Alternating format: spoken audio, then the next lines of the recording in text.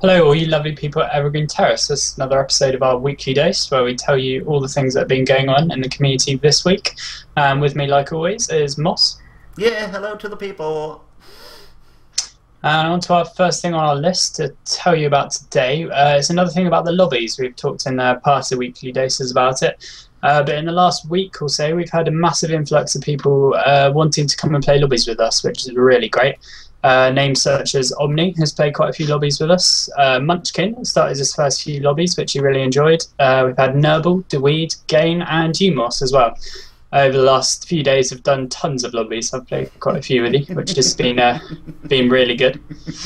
Unfortunately, yeah, the stats are down for lobbies at the moment, so you can't, which I get a bit annoyed about. But If anybody from TF2 lobby sees this or anybody is related to them, please guys bring up the stats. I need them so badly.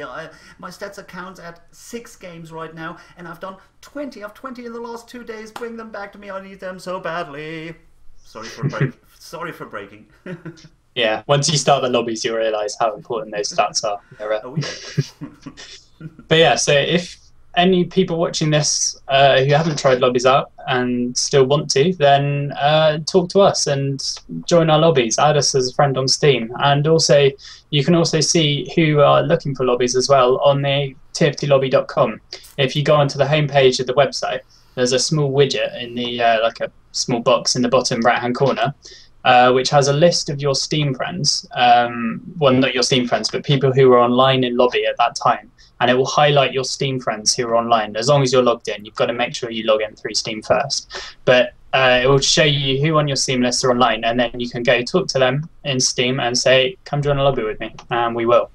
And also talk to me or Moss if you want us to make you a lobby, start a lobby. So we're always happy to do that. Yep. So yeah, add people on Steam and join the lobbies.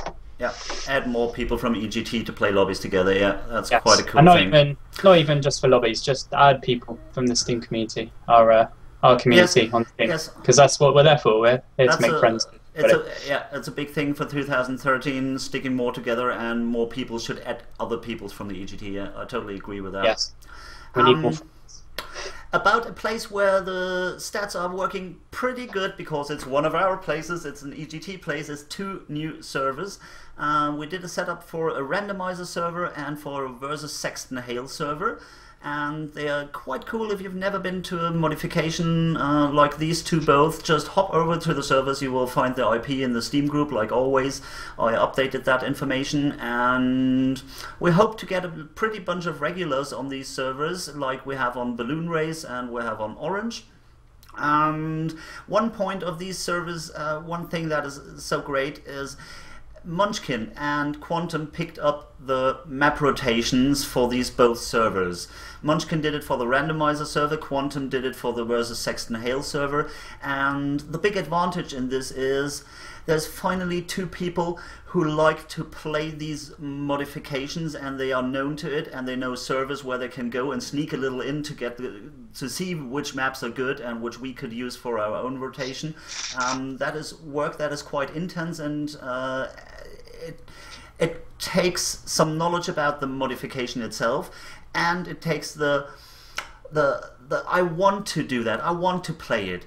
And I've never been good in picking up maps for every modification, because I don't play every modification out on the market by myself. So thank you very much, Munchkin, for doing that for the Randomizer. Thank you very much, Quantum, doing that for the versus Saxton Hale.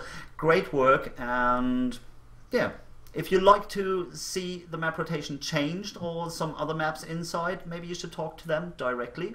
As we mentioned, add them in Steam. Yes, thanks very much, those 2 for doing that. I'll definitely have a check out of the 2 servers in the next few days. But on to the next thing. We've mentioned it before again in the weekly dose a couple of weeks ago, but it's the ongoing raffles that Nerbyl hosts. We're into week 4 this time. It's going really well. He's getting a lot more people joining them, which is always really good. That's what we want. People wanting free stuff. It's it's not hard. But yeah, week 4, I believe he's giving away a lot of pyro items, which is very good. Obviously, it's the best raffle so far, because pyro is the best class in TFT. We both agree about that. Yes, and I'm sure everyone else does as well. But He's also giving away one of my favourite hats, which is a brigade hat, and a ton of other weapons. You will need to play Pyro properly, which is always really good. So if you haven't tried Pyro and you want to, this is like a great starter set. And even if you are good at Pyro and don't have all the weapons, it's a good thing to enter. So yeah, enter the raffle. All the stuff is in our Steam group under the events section for the raffle. And also another note about the raffles, if you wish to donate any items or games or anything else for the raffle, then hit up Nerbyl on Steam. If you don't have him, just add him. He's in the Steam group. We want to see him have as many friends as possible. The list goes up to 300, and we want to see you. So everybody add Nerbyl. You being the 300 in Nerbyl's friends list. Yeah. But yeah, so if you want to donate anything, we're always happy to accept donations. Talk to Nerbyl, because we actually have a separate account to hold all the items for the raffles, which this morning has been given being able to trade, which is really good. So no more will you see on tf2raffle.com, you won't see dummy items. We can actually put up exactly what you're going to win in the raffle, which is always really good. You'll be able to trade the items over, which is great. So yeah, before you move over to the next topic, which is also one of yours, I want to mention Nerbyl handed out all the missing winner items as the account become tradable today. So I think all the people from the past raffles who didn't get their items by now because the account was not able to trade should got their items right now. I think Nerbyl reached them all to hand them out. So hooray. Yes. Go on. Yeah, I managed to grab my Data 2 items, which I'm very thankful for. That was cool. There's a forums game which you wanted to talk about. Oh yes, sorry, I've deleted it for some reason. But yeah, back onto the forums. You may remember it from ages ago now, but we had a cool forum game called the Game. If you don't know about it, it's basically someone who posts up a usually 3x3 kind of picture. Will have 9 different games on, but only kind of small images relating to that game, and they can be a tiny relation to the game, like a zoom in of someone's chest, and other people have to guess what the games are on this list, and the person who guesses the most of them will win. And this week, because we're trying to get as many people playing this game again as well, because it's really fun, especially making them as well. If you win, you get to make the next one, which is always a fun thing to do. I believe we're actually giving away a key for the next 5 who win. One's already been won, so there's 4 to grab over the next games. So if you haven't seen it, go onto the forums and you'll see it under there. And yeah, have a go at that, because it's a really fun game, especially if you know your video games quite well. There's a lot of old kind of retro games coming up and new games, and it's good fun. It can get frustrating if you don't know them, but I think Fish took already 1 win and 1 key of it. So as you mentioned, it's 4 keys left for the next 4 winners, and the keys will be handed out at the moment when the winner posts the next riddle for the people to solve, to keep the flow in it. Next topic is one of mine, so I should talk about. It's donations. I'm very sad because a community can't run out of love and being nice, so the servers have to be paid. I'm doing this right now on my own. It's fine. I want to pay them, and I started all of this, and I'm pretty comfortable with it. And there's no point I want to stop this because I don't get donations right now, and I was not asking for them the last year. We had a small donations buttons anywhere, and I got some donations. Thank you very much to the people who already donated in 2012. But as it's looking like the community will go on and go on and go on for more and more years, I slowly want to bring the theme of donating and donating regular, even if it's very small amounts. Each amount helps. To the EGTs, please think about what you can do. I don't want to empty your pockets that you can't buy food anymore or stuff like that, but there might be people who just got, hey man, like you sold something on eBay and you got a PayPal income out of that selling, and you say, hey, why not giving a small amount of it to the EGT because they need to pay their servers. I did set up a monthly thing with chip in. You will find it on the homepage, and you will find it on the message of the day on the server, which is the start page you see when you join our servers. And it's easy by that. Just click on the click on the chip in button, and you will be redirected to your PayPal, and you can enter amount you want to donate for that. As I mentioned, the servers and all that stuff, it will be free for everyone all the time. But we would take donations, and what in the worst case can happen is we're giving away more stuff. We're giving away more games, and we're giving away more keys and stuff if we receive donations. And it just makes us a little happy to see that people want to participate. Yeah. I should stop talking about donations now. So the next part. Go on, mate. Yes. Free me from the donations. This is quite a cool thing that could be happening this evening. We're not entirely sure, but if you know Kritzkast, I'm sure a lot of you do. They're one of the biggest podcasts in TFT and one of the biggest groups. They do a weekly podcast about everything happening in TFT, much like this weekly dose, but on a wide TFT scale.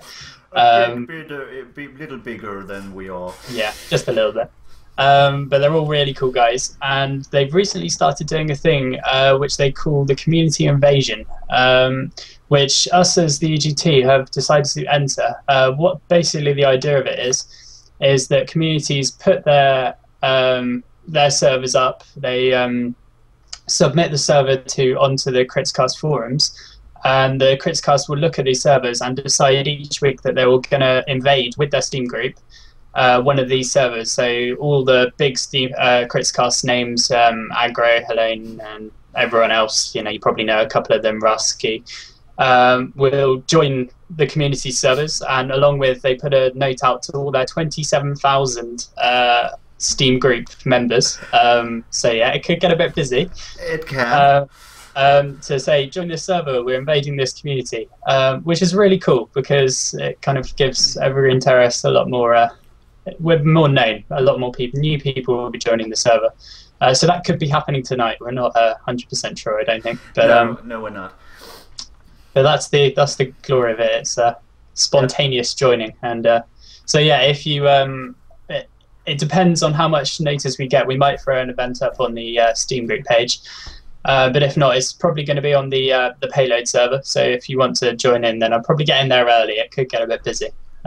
But yeah, really looking forward to it. It's going to be really fun. Another way to get informed on which Wednesday they will come to us is just join the Kritzkast group, because they will put an event up when they're doing it. That event will go on live 5 minutes before they join our servers. That's just a real invasion, a short-time invasion, not be announced long before. And yes, I will try to put up an event as well in our lovely Steam group.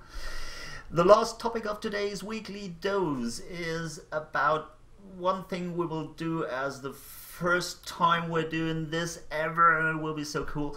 We're doing an admin meeting tomorrow, which doesn't affect most of the people watching this, but it's only for your information. We try to stick together a little bit better.